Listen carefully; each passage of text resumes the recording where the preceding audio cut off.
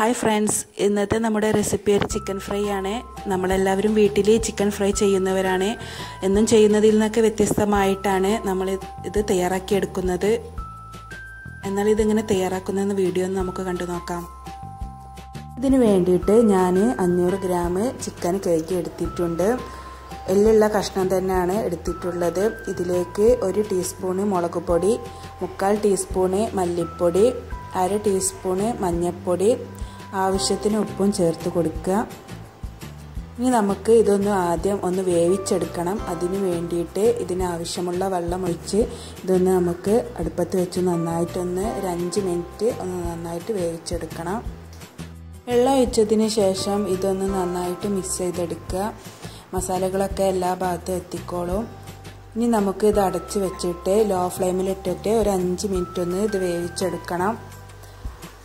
ഒരു 2-3 മിനിറ്റിന് ശേഷം ഇത് അടപ്പ് തുറന്ന് ഒന്ന് തിരിച്ച് മറിച്ച് കെട്ടുകൊടുക്കുക. എന്നാലേ എല്ലാ ഭാഗത്തും ഒരുപോലെ വെന്ത് കിട്ടുള്ളൂ.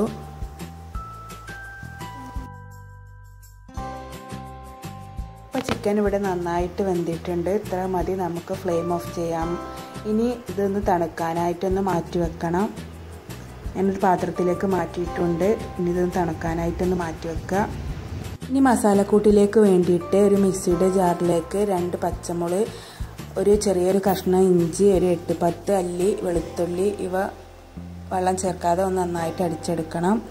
ഇനി നമുക്ക് മസാലക്കൂട്ട് തയ്യാറാക്കാം. ഇതിലേക്ക് 1 ടേബിൾ സ്പൂണ് അരിപ്പൊടി, 1 ടേബിൾ സ്പൂണ് മൈദപ്പൊടി, 1 table spoon cornflour, 2 table spoon Kashmiri chilli powder, 1/2 teaspoon മഞ്ഞൾപ്പൊടി,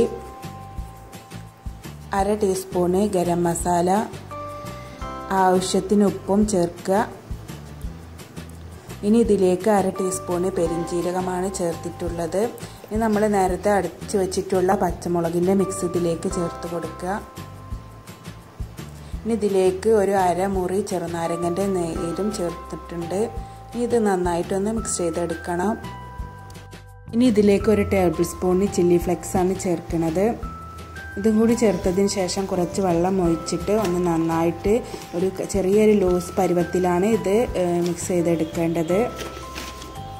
ഇപ്പോൾ അതിവിടെ റെഡി ആയിട്ടുണ്ട്. നമുക്കിനി നേരത്തെ വേവിച്ച് വെച്ചിട്ടുള്ള ചിക്കൻ പീസൊക്കെ ഇതിലേക്ക് ഇട്ടിട്ട് ഒന്ന് നന്നായിട്ട് മിക്സ് ചെയ്തെടുക്കണം. ഒരു സ്പൂൺ ഉപയോഗിച്ചിട്ടോ അല്ലെങ്കിൽ കൈ ഉപയോഗിച്ചിട്ടോ നന്നായിട്ട് ഒന്ന് മിക്സ് ചെയ്തെടുക്കുക. ഇതൊരു ഏകദേശം ഒരു 1/2 മണിക്കൂർ ഒന്ന് റെസ്റ്റ് ചെയ്ത് വെച്ചതിന് ശേഷം പൊരിക്കുകയാണെങ്കിൽ ടേസ്റ്റ് ഉണ്ടാവും. ഞാനിവിടെ 1/2 മണിക്കൂർ റെസ്റ്റ് ചെയ്തതിന് ശേഷമാണ് പൊരിക്കുന്നത്. ഇത് പൊരിച്ചെടുക്കാൻ വേണ്ടിയിട്ട് ഞാൻ ഓയിൽ നല്ലോണം ചൂടാക്കി വെച്ചിട്ടുണ്ട്. ഇനി നമ്മൾ നേരത്തെ റെഡിയാക്കി വെച്ചിട്ടുള്ള ചിക്കൻ പീസൊക്കെ ഇതിലേക്ക് ഇട്ട് കൊടുക്കുക. ഇട്ട് കൊടുക്കുന്ന സമയത്ത് ഓയിലിന് നല്ല ചൂടുണ്ടായിരിക്കണം. അതിനുശേഷം തീയൊന്ന് കുറച്ച് വെക്കുക. തിരിച്ച് മറിച്ച് വെക്കട്ടെ. ലോ ഫ്ലെയിമിലിട്ടിട്ട് ഇത് നന്നായിട്ടൊന്ന് വേവിച്ചെടുക്കണം. ഇത് കൂടുതലായിട്ട് വേവിക്കേണ്ട ആവശ്യമൊന്നുമില്ല. നമ്മൾ നേരത്തെ ചിക്കൻ വേവിച്ചത് കൊണ്ട് തന്നെ ഒരു 2-3-4 മിനിറ്റ് വേവിച്ചാൽ മാത്രം മതിയാവും. ഇത് ഏകദേശം ഒന്ന് എണ്ണയിൽ നിന്ന് മാറ്റുന്നതിന് മുൻപായിട്ട് ഇതിലേക്ക് പച്ചമുളകും വെളുത്തുള്ളിയും കറിവേപ്പിലയും ഇതുപോലെ ഒന്ന് ഇട്ട് കൊടുക്കുകയാണെങ്കിൽ കൂടുതൽ ടേസ്റ്റ് ഉണ്ടാവും. ഇപ്പോൾ ചിക്കൻ ഇവിടെ നന്നായിട്ട് ഫ്രൈ ആയി വന്നിട്ടുണ്ട്. ഇന്ന് നമുക്ക് എണ്ണയിൽ നിന്ന് മാറ്റാം.